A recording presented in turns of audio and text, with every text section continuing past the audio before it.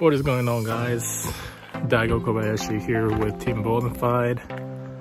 In this video I want to show you guys my setup on my Bonafide SS127, starting from the bow all the way back to the stern.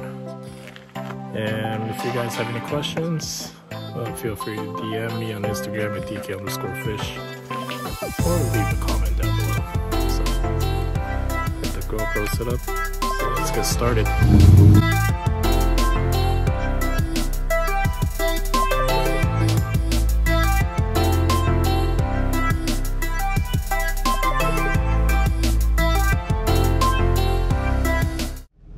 Alright guys, so this is going to be my walkthrough of my 2023 Bonafide SS127, and this is the steel color.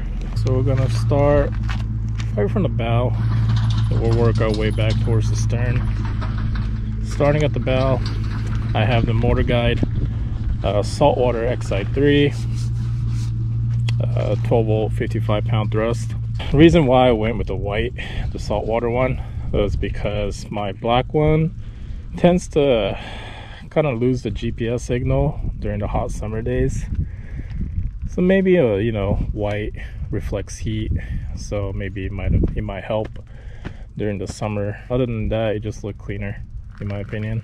I do have like a little pulley system.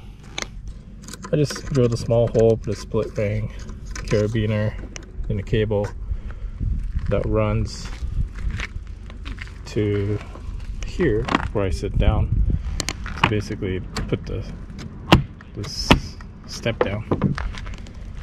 And on the neck, this is a Garmin Panoptix mount, I believe. Shout out to Kayak Fishing Supplies, because I had this one on my old XI3, and I have a rope that goes to the middle where I pull up and store the motor. 70 amp Morinco plug and receptacle, and inside the hatch, little dry bag, cooler full of food. And I am running a Yak-Power system, so I do have two 12 volt 18 amp batteries running parallel, which is about 36 amp. Got my terminal here and all that. The bow, these for the bow lights, that's for the stern light, and it's for my fish finder. In the middle, I do have the Bonafide SS foot steering kit installed to steer my NK180, which I'll show you guys in a bit. But this is my graph. I was running a Garmin 93 SV, but I recently made a switch to the Humminbird Helix 8 mega side imaging G4N. Awesome graph. A little bulky, so I'll probably need to work on installing a heavy duty track mount. But yeah, I love the picture quality on the Humminbird plus the Lake Master chip. I do have a Yak Attack Zuka rod holder to store my net when I'm trailering from the water up to the parking lot, or to store my rod after I catch a fish or something. And the junk drawer, two kayak cushions, got my catch board on a catch holder that I just mounted on the track that I installed.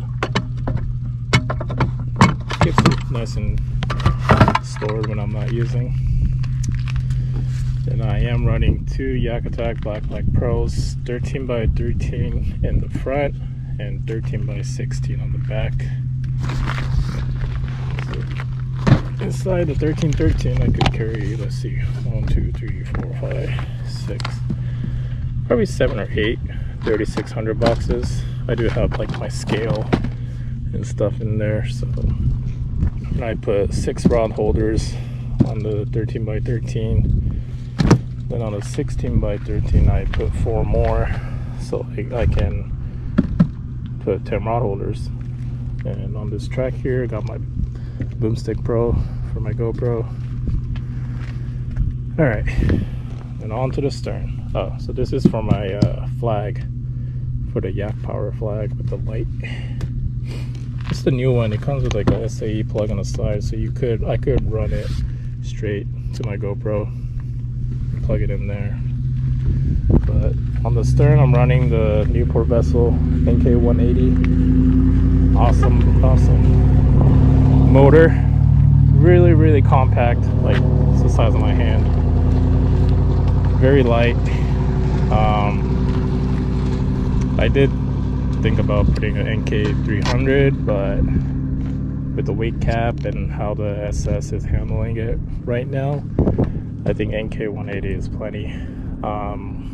Calm day, I could probably hit 5 miles per hour going full throttle, but easy cruise around 75-80%, which will get me like 4.6, 4.7. So, you know, these are all pre-rigged in the kit that you get.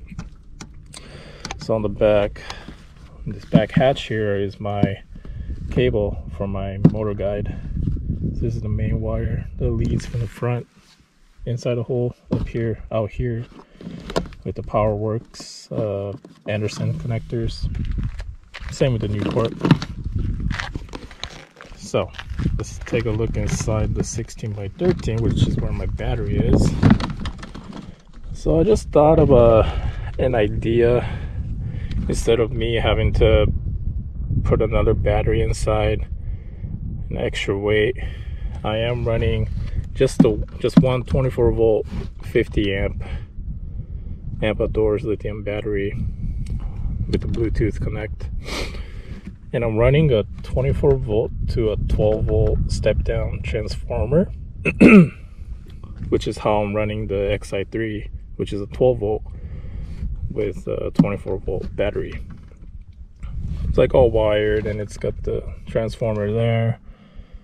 It goes from 24 to 12, and from there I got my 60 amp breaker, so if anything happens, you know, no problem. But this is a 24 volt to a 12 volt 60 amp transformer, which is plenty to run the Motorguide. I've done tournaments, like full day of fishing, with running just the XI3 with this battery and the setup, and no issues so far. But one thing I would take caution is when you charge the battery, I always like to unplug these, in case of, like, if I have these plugged in and I plug the charger in, it might shock the voltage on these, and it's dangerous to run.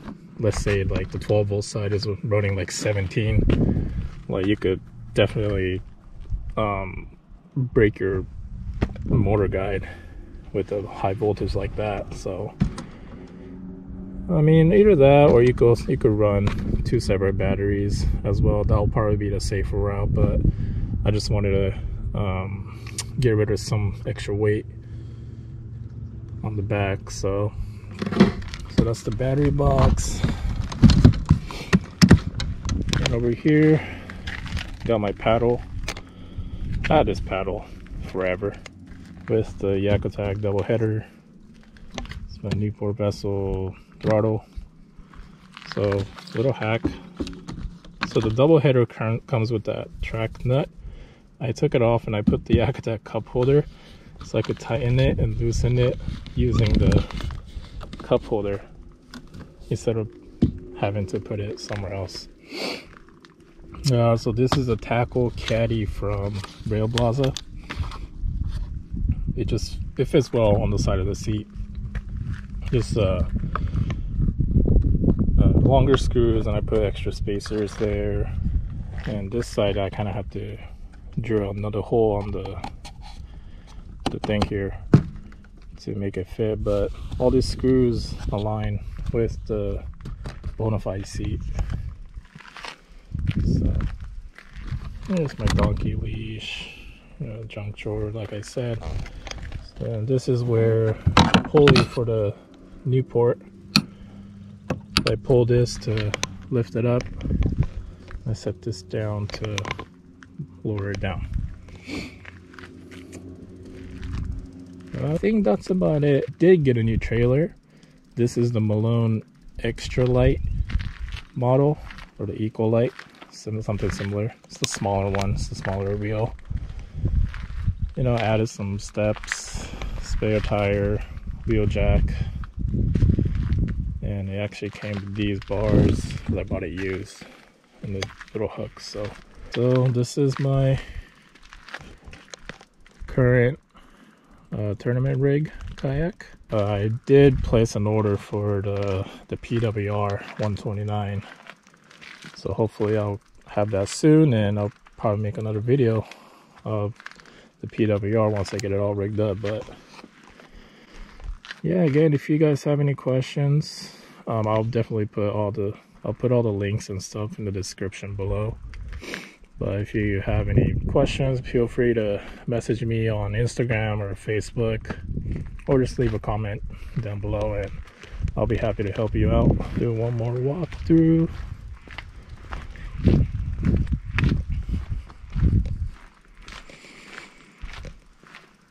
Alright.